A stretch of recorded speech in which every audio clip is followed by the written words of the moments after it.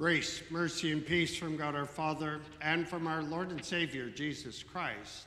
Amen. I'd like to begin with this verse, and I wrote it specifically in the bulletin. You can take it home with you, and the next time that we have a storm in our life, whether it be natural disaster or man-made disaster or even our own spiritual connection with God, these are words that are important to remember from 1 John chapter 5, verse 4. For everyone who has been born of God overcomes the world. And this is the victory that has overcome the world, our faith. So it is by faith, once again, that we look to God and his mercy and grace and to help us face the different and the challenges and difficulties within our life. So I begin with the question, how do you act and react to a storm? I know how I do. I get into preparation mode. I make sure that everything is in its place. I test my flashlights. We even put up the shutters. We made sure that there was food made, and everything was kind of in order. We even had towels. Just in case there was damage, we had the towels ready to go. And sure enough, we even had sandbags prepared and ready to go just in case, because 5 years ago, our house had been flooded. And there is no worse feeling than to just see water rising in your home. And so this time I said, I'm going to be prepared. Well, it's interesting how I reacted. My dog was the exact opposite. Our dog, Snowy, the moment that he heard the beeping and the alarms going off and the tornado watches and the TV and everything, he ran into the bathroom and jumped in the bathtub. And he stayed there just shaking the whole time of the storm. And I'm thinking, you poor dog, there's moments of respite. Come on out, come and eat. No, not going to eat, not going to do anything but cower in the bathtub. And I don't know where you are between the two. Cowering and doing nothing, being actively proactive and preparing, it depends on a lot of your personality, and a part of it is your faith. Do you really believe that God is in control? Do you really believe that God has the ability to enter into our life situations and assist us at times that we need him most? So I take you to a real account recorded in the book of Acts. Now, as I read these things, this actually happened to Paul, St. Paul, while he was a prisoner and really had nothing but his faith to rely on.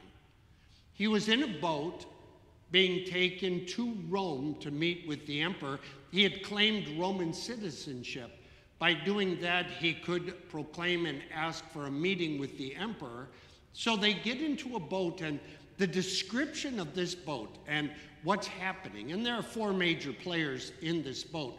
There's a centurion, a soldier in charge of 100 individuals who was Julius, and he's kind of in charge of law and order while on the boat. There's the captain of the boat, who's in charge of kind of how the boat's handled and what happens as they're going on this journey. But it's a cargo ship. And so included within this is the owner of the cargo. So he has a vested interest that his cargo remains safe. And finally, there's a prisoner, Paul. What happens to the boat? A huge storm comes up, a storm with winds that we experienced over the past 3 days, 4 days.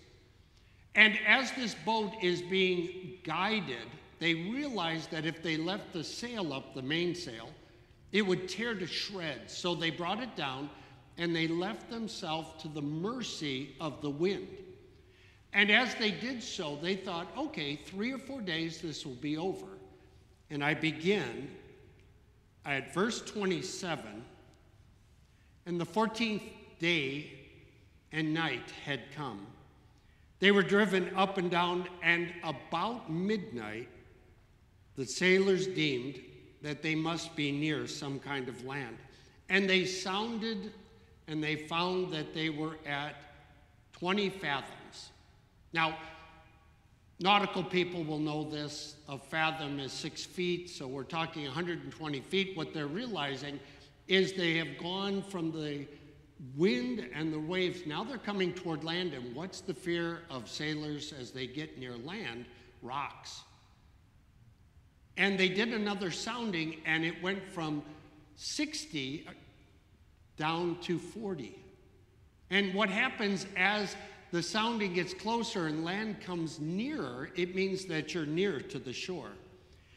So what did they do? They threw out and cast out 4 anchors from the stern.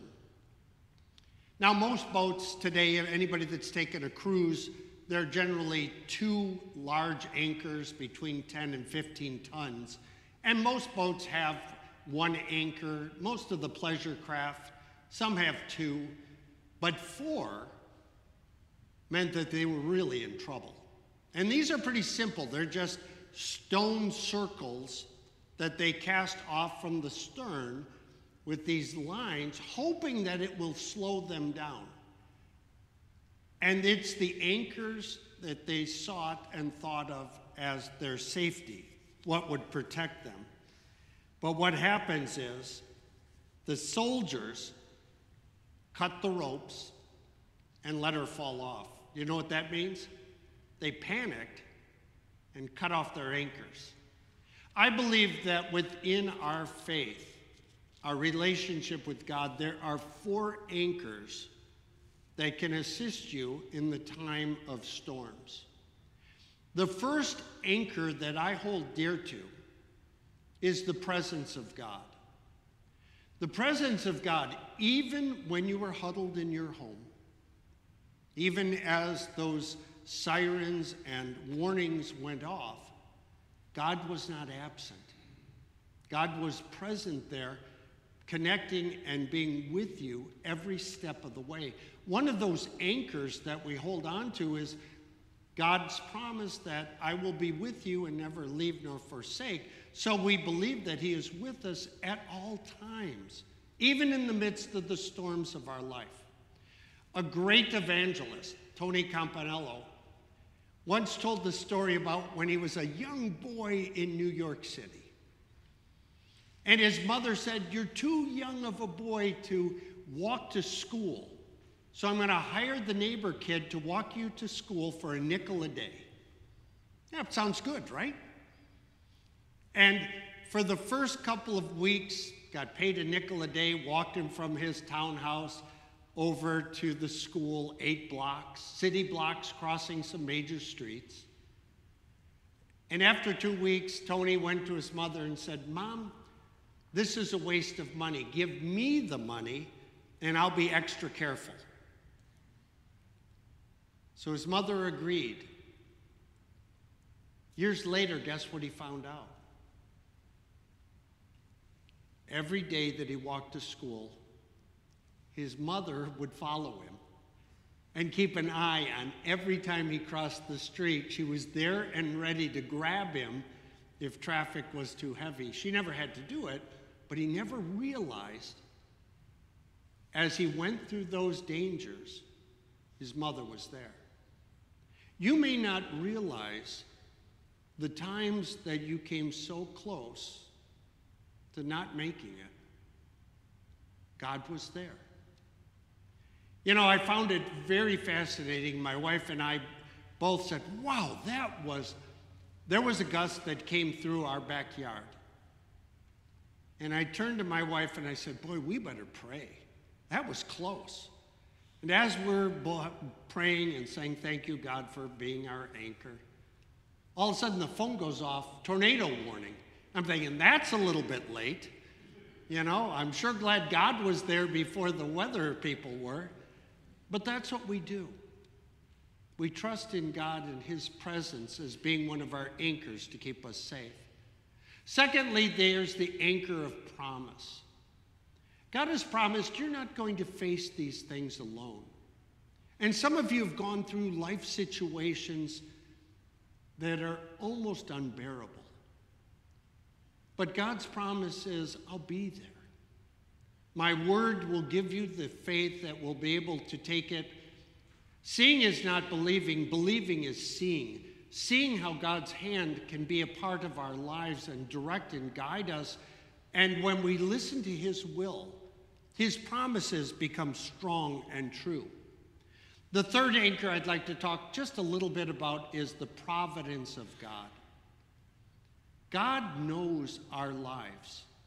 You know, in the text, when they were talking about the sailors and all, he knows the gifts that he is able to give unto his people. You know what Paul said, and it's true? In the midst of storms, when you forget to eat, that it lessens your strength and ability to face it. This is what he said. And when he had spoken, and he told them that he had a meal prepared for them, he took bread, gave thanks in the presence of them all, and when he had broken it, he began to eat and share it with others. Now listen to what they said. Then were they all of good cheer, and they also took the meat. God's providence, him being part of our lives in that situation, knowing that he's present, knowing that he has promised to be there, and knowing that he provides in the times when we need it most, is such a comfort and strength for all. To get my mind off of what was happening at church, because I wasn't here, and my wife said, you're not going to leave the house till the storm's over. I said, we still have electricity. Why don't I bake some cookies? Well, why bake cookies in the middle of a storm? Well, I wanted chocolate chip cookies. So that's what we did. They were horrible, by the way.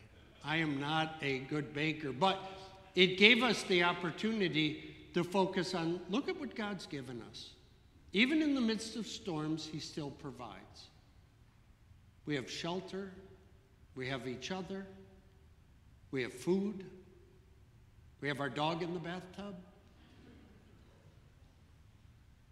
God's providence never ends. Hold dear on to that and understand what he has done. And the last anchor I'd like to talk about is God's performance.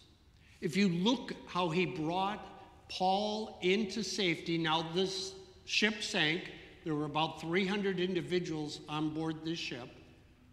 But all of them survived. Even Paul, where one of the guards said, maybe we should kill the prisoners so that they don't escape. But God's providence was there and all were saved.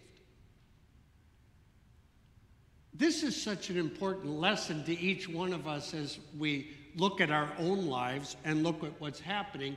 God's performance throughout history, he has shown us through the people of the Old Testament, through the people of the New Testament and Acts, even his own son, he was always there guiding, strengthening, and directing.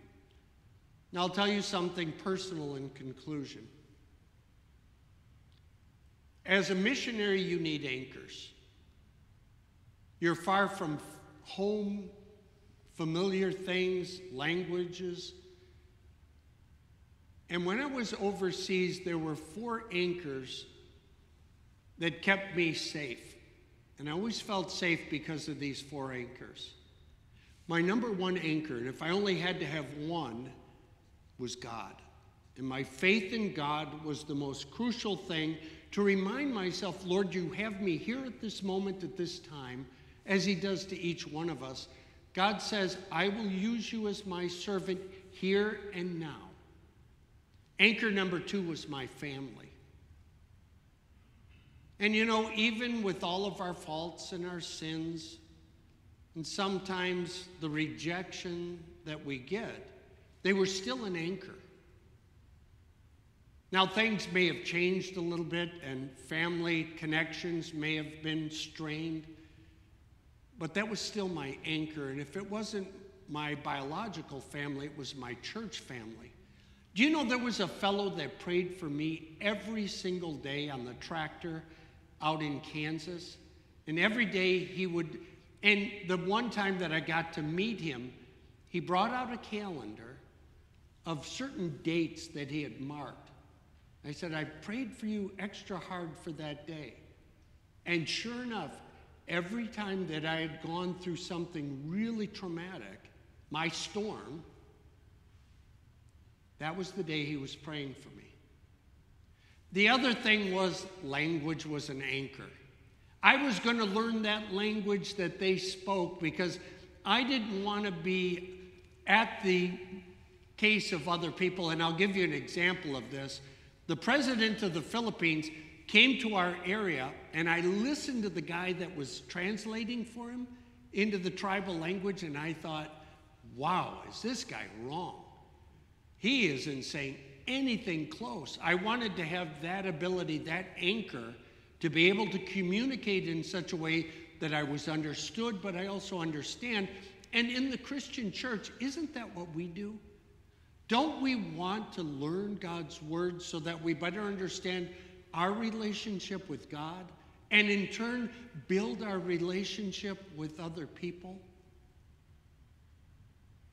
Now, the last you'll think is funny, but it was my anchor.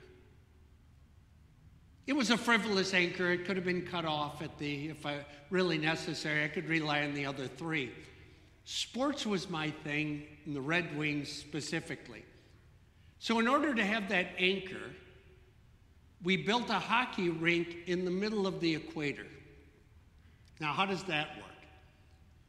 Well, we built a concrete slab right to the side of our house. We marked it out in the shape of an ice arena. I got inline skates, and I got also hockey sticks and pucks. And me and the kids would go out there and play out on this concrete slab, and the tribal people thought it was hilarious. But that was my anchor. What is your anchor? If you're going to hit a storm, is God going to be part of that? Are you going to thank God after you've survived the storm? Are you going to thank God before the next storm hits? And I'm not just talking about hurricanes. I'm talking about painful experiences of relationships and connectedness to one another. Number two, do you have a family? And if you don't have a family, don't you realize this is what the church is? It's the family of God. And granted, language, when the young ruler heard from Jesus, he probably heard the most powerful language that can be spoken. And Jesus looked at him and loved him. It may have not have been words, but by his very countenance, his very appearance, you could see love for this young man. And then finally, something frivolous.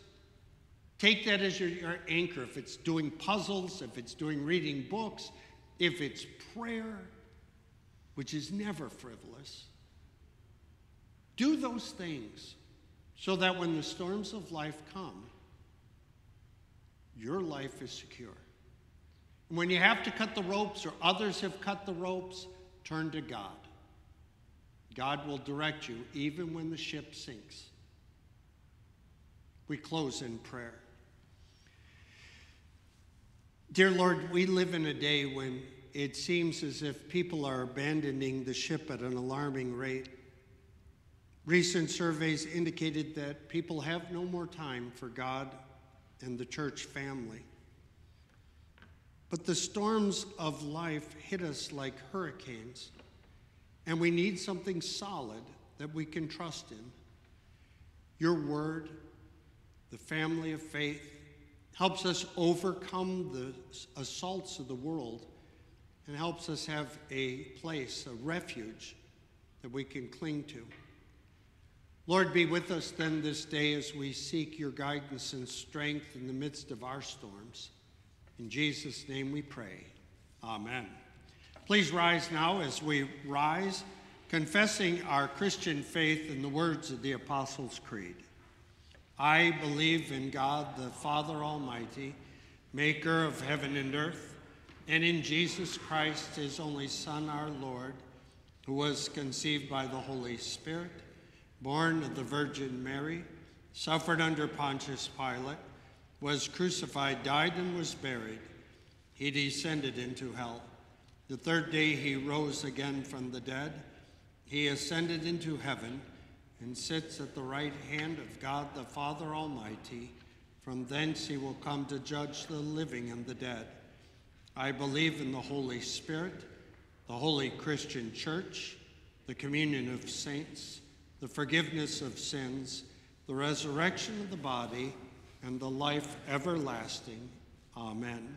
Please be seated as we prepare gifts and offerings to give unto the Lord, reflecting on the offertory anthem, Seek Ye First.